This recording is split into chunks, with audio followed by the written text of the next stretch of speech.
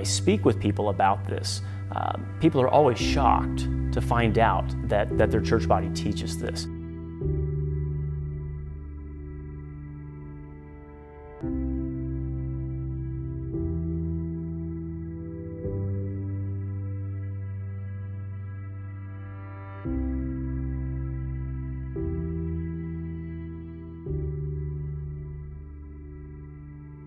When a pastor stands in front of the congregations and declares that in the stead and by the command of my Lord Jesus Christ, I forgive you all of your sins in the name of the Father and of the Son and of the Holy Ghost.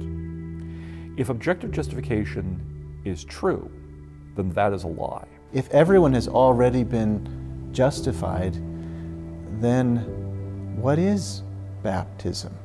Why be baptized? Why repent? And honestly, how can I now come back and, as Jesus authorizes pastors to do, not forgive sins to the impenitent if God Himself has already forgiven those very sins?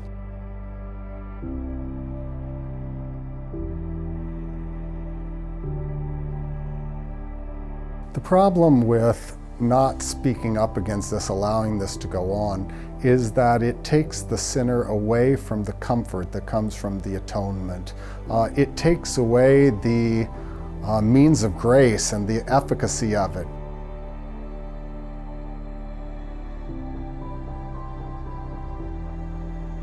Our faith is to be always centered and focused on Christ Himself and in the promise attached to Him. And whenever it's not, then we find that that will have fallout in every portion, every article of Christian teaching.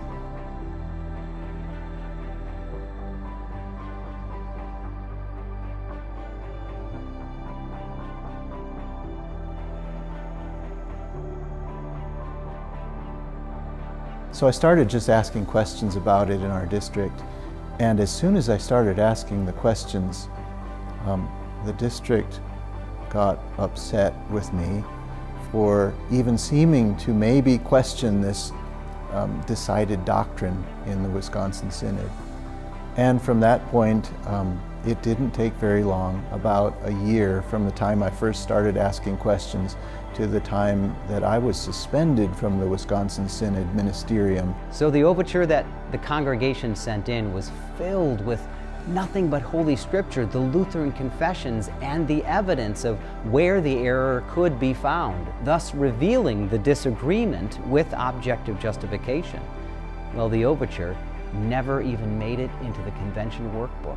It's incumbent upon everyone who has been baptized, who has been confirmed, to understand the implications of the doctrine of universal objective justification and how this is at variance with everything that they have been taught. If this is truly the article on which the church stands or falls, then it should be an article that we're willing to investigate. It should be an article that we're willing to discuss and debate and flesh out, so that we can confess this, not only for our own salvation, but for those of future generations as well.